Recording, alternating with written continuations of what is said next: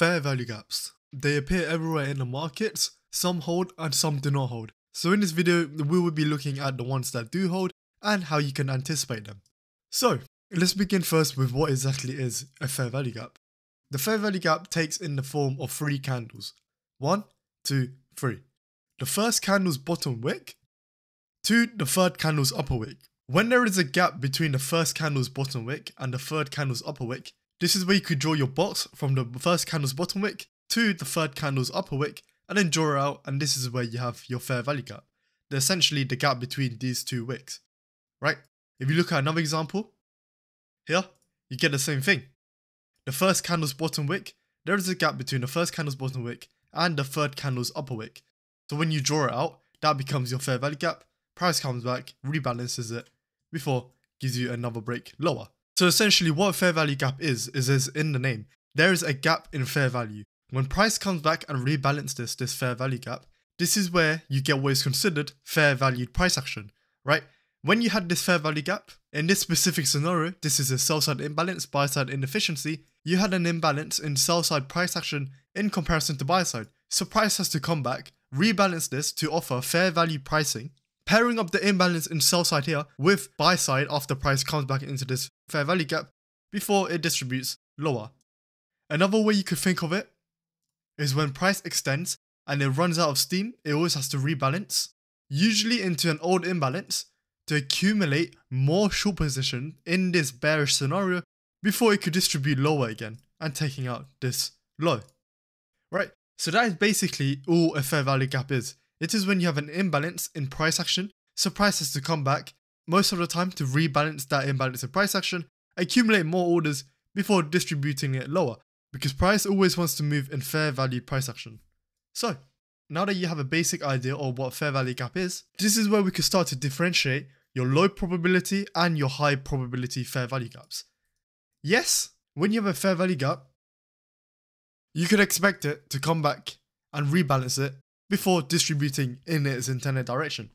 But a lot of times, depending on what your higher time frame direction is currently showing you, any opposing fair value gaps that oppose your higher time frame direction, ideally you would want to see get violated, right? For example, here you have a fair value gap, but this time this is a bullish fair value gap, but it follows the same thing. Your first candle's upper wick and your third candle's bottom wick, when there is a gap between them, aka there's no wick in between these 2 candles, this is where you could draw out your rectangle and extend it out. That is where you have your bullish fair value gap. But here, we know, in hindsight, that price reverses from here and disrespects this fair value gap. So once it disrespects this fair value gap, this is where you have your confirmation in a reversal. So any opposing fair value gaps to this bearish price action, you would want to see get disrespected, such as here. First candle's upper wick, third candle's bottom wick. Extend it out, and you can see the price disrespects that fair value gap, right, when it had bearish price action. So that's your first confluence in determining high probability versus low probability fair value gaps. It always has to do with your higher time frame direction. Depending on where your higher time frame direction will go, that will determine which fair value gaps are likely to hold. So if you was in a bullish scenario, obviously bullish fair value gaps or buy side imbalance, sell side inefficiencies are going to stay respected, right? Price retraces into them, rebalances old inefficiencies, seeks new liquidity. Simply the 2 functions in price. But when a price has a higher time frame reversal from here, you would expect for these bullish fair value gaps that happened when price was bullish to get disrespected. Price you want to see trade through those bullish fair value gaps if it was in a higher time frame bearish direction, and vice versa. As you was expecting for bullish fair value gaps to stay respected here you would expect for bearish fair value gaps or SIBs, sell side imbalance, buy side inefficiencies, to stay respected and continue lower, right? Following the same 2 functions in price, rebalance old inefficiencies and seek new liquidity. So with that in mind, your high probability fair value gaps will always be framed off of your higher time frame direction.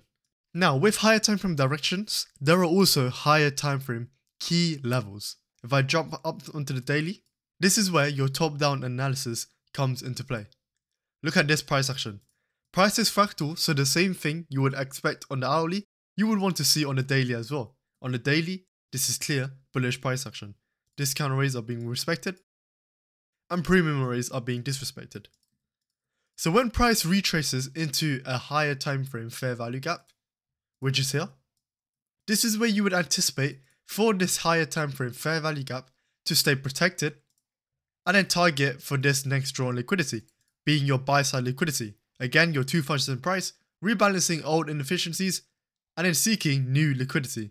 However, even though on a daily, this looks very clear to you, right, that this is going to stay respected, and this is going to be your next drawn liquidity, when you drop down onto the 4 hour, it tells you a completely different story.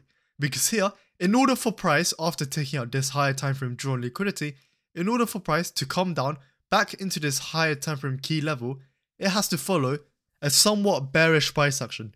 So with that bearish price action, this is where you could anticipate for any bullish fair value gaps on the 4 hour to get disrespected until price comes back into this higher time frame key level and shows you willingness to continue higher.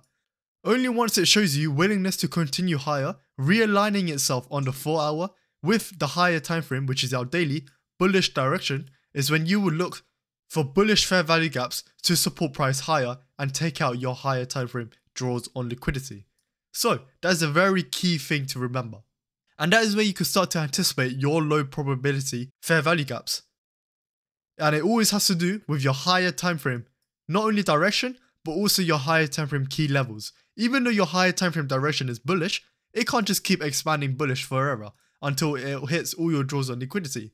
It always has to rebalance any old inefficiencies, accumulate more long positions in a bullish scenario before continuing higher and seeking new liquidity. So with that in mind, that is where you have your key levels. When price has a key level that you can anticipate for price to retrace back into on your lower time frame, in this scenario being the 4 hour, this is where you could anticipate for low probability fair value gaps to give way if it is opposing your temporary bearish price action in this scenario into your key discount level before it continues higher and realigns with your higher time frame bullish direction. Only then would you look for bullish fair value gaps to stay respected, right? And you would anticipate for this to be your next drawn liquidity. So if you look here, that is exactly what you get there. You had this 4 hour, if you find this, you had this 4 hour fair value gap. So here, when price comes back into this bullish fair value gap, this low gets taken out. This becomes your market structure shift. It makes it even higher probability that this low, the old low, took out this sell side liquidity. But here you can see that you had a market structure shift, premium arrays are being respected, and discount arrays are being disrespected. And that is to be anticipated after we took out this higher time frame draw on liquidity. So when it takes out this higher time frame draw on liquidity, you are anticipating a retracement. Now, the key question here is, would you be anticipating for this bullish fair value gap on the 4 hour to hold? No, you wouldn't. Even though it is in your key higher time frame level, price has not shown any willingness to realign bullish from here. So because it hasn't realigned bullish and instead is still giving you heavy bearish price action, you are not anticipating for any opposing fair value gaps that oppose this bearish price action, aka bullish fair value gaps, to hold. You anticipate them to give way. This key level, even on the daily, this is a key imbalance level. Here, you still have this bullish order block that price could still come back into. So this key level is only an anticipated key level that you would want to see hold, but that doesn't necessarily mean it will hold. The only thing to confirm that it will hold is when you have a bullish market structure break, bullish market structure shift, or a change in state of delivery. Those are your 3 reversal patterns. So because it hasn't shown you those 3 reversal patterns yet, you are just simply following the reactions that the candles have given you. And in this case, that is still a bearish price action, so you would want to see this get disrespected. Right? In hindsight, it does get disrespected. Price comes down, takes out this low, and then it has a heavy displacement higher, taking out this high. This is your bullish market structure break, right? When you had this market structure break, that is a confirmed market reversal pattern that you are going to continue higher now. And this is where you realign bullish with your higher time frame bullish array. You would anticipate for this discount array to stay respected. And this is where you look for 4 hour bullish fair value gaps to stay respected. Any opposing fair value gaps, such as this bearish fair value gap, you would want to see get disrespected now, and it rightfully does so, right? It has a full body closure past it. So here, this is where you would anticipate for bullish fair value gaps to hold, such as this, to support price higher. Right, your two functions in price, seek liquidity and rebalance old inefficiencies. So here, you had this buy side liquidity, but this buy side liquidity was in the form of your market structure break. But it is still considered liquidity. So when it takes out this market structure break, you would want to see rebalance of old inefficiencies before it seeks new liquidity. That imbalance stays protected, and it has a full body closure again, breaking this liquidity. Discount arrays are being respected, premium arrays are being disrespected. Here, look for the same thing. You have these imbalances left behind. Again, your first candle's upper wick to your third candle's bottom wick. When you have a gap in between them, that is where you have your fair value gap. Price comes into that last fair value gap. It shows respect with just only a wick and a body closure above that fair value gap. And it takes out your overall draw on liquidity. So you see how simple that is? That is the second thing to determining low probability and high probability fair value gaps. Now, the third thing, which brings all of it together, and we have already spoken about it briefly, is your displacement. Here, without displacement off of your higher time frame key levels, then that was set up for low probability fair value gaps. You always want to see displacement, not only to confirm your market reversal, but also when displacement happens, it leaves behind extremely large candles. This is where the majority of times you are going to get your imbalances left behind, which is your fair value gaps. Because displacement is essentially a number of imbalances that are left behind. Price aggressively wants to move away from a certain key level, and hence why that displacement leaves behind imbalances. Because in this scenario, when you looked at this market reversal off of this key level, you have your buy side imbalance, sell side inefficiency here.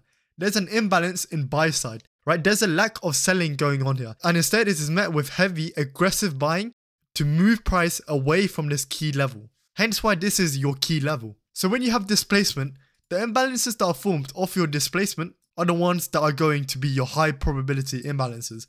You expect that to retrace back into, respect it before continuing higher. And here, even though this displacement isn't as big as these, you can see that it's still obvious in comparison to your retracement price action. Look at this segment in price. Look at how steady that bearish order flow is in comparison to these two upper candles. Displacement is always extremely clear to the eye. So when you have displacements, the imbalances that happen off of the displacements are more likely going to hold, and those are your high probability imbalances.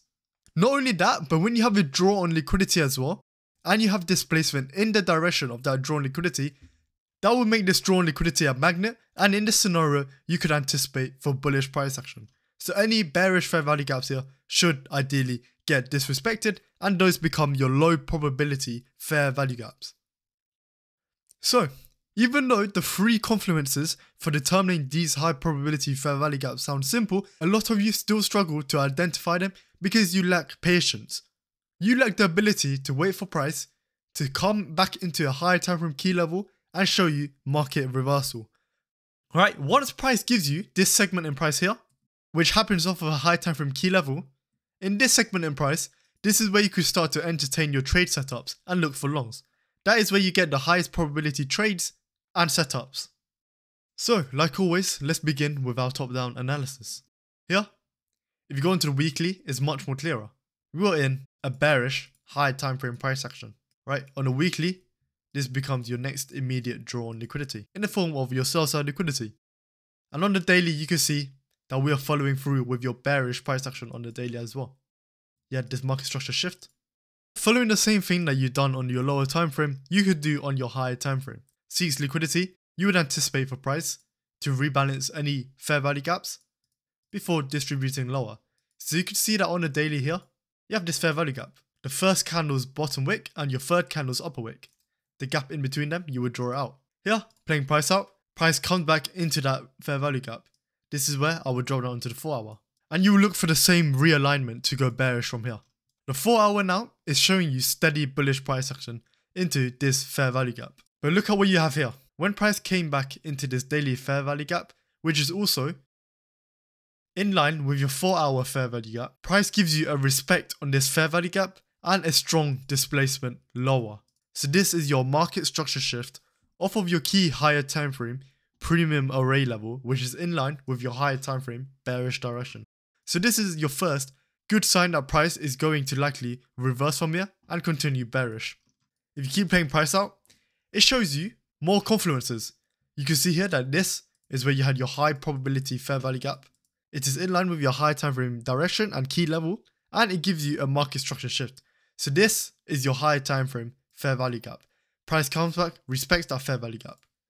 You would anticipate for any opposing fair value gaps to become low probability now, because price has realigned on a 4-hour to go bearish, so any bullish fair value gaps shouldn't hold. And as you can see, it doesn't. It breaks through that, it comes back into the inversion level before it distributes lower. Here, this is where you had your aggressive bearish distribution. If you carry on playing price out, this is where you have your fair value gap with that displacement. So here you can start to look for shorts to go down from here. Because the signs are extremely obvious now that we are in a bearish price action on a 4-hour, respecting this daily and 4-hour bearish fair value gap.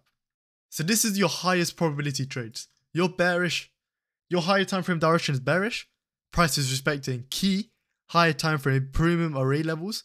On the lower time frame, it gives you a market structure shift and it's realigned with your higher time frame's direction. So here I would like to see this stay respected. If I drop down onto the 15-minute, you can see how the bodies of the 15-minute is closing within the 4-hour fair value gap. That is a good sign that this is going to stay respected. To confirm the respect of this 4-hour fair value gap, you would want to see a market reversal, which is exactly what we had here. You had your market structure break with displacement. So with that in mind, what becomes high probability and what becomes low probability now? Bullish fair value gaps becomes low probability, right? These bullish fair value gaps over here. And any bearish fair value gaps should become your high probability fair value gaps. So with that in mind, this is where you can start to look for an entry here. You have this fair value gap, entry there, stop loss above there. This could be your immediate drawn liquidity. You could either collapse your entire position here for a nice 2-hour trade, or you could take partials here and then ride it down to your overall draw on liquidity. So let's play price out and see what it does. Taps you in, and it gives you a heavy displacement lower. And as you would have guessed, the low probability fair value gaps here are all being disrespected. Continue playing price out. You have this fair value gap, or this fair value gap that price could come back into. Because it's clear that you are in a higher time frame bearish direction, and your lower time frame realigns with your higher time frame bearish direction, you have your draws on liquidity here, and lastly, key premium arrays are being respected on the higher time frame and the lower time frame, and this kind of arrays are being disrespected. You can have confidence here in scaling in, right? You could probably scale in here, stop loss above this swing high, or for better risk to reward ratio, but a less chance for price to come back into this imbalance, you can enter off of here, stop loss above that swing high, and then target this, or this, right? But for now, if we scale in, let's just target the immediate drawn liquidity. Price comes back into that imbalance.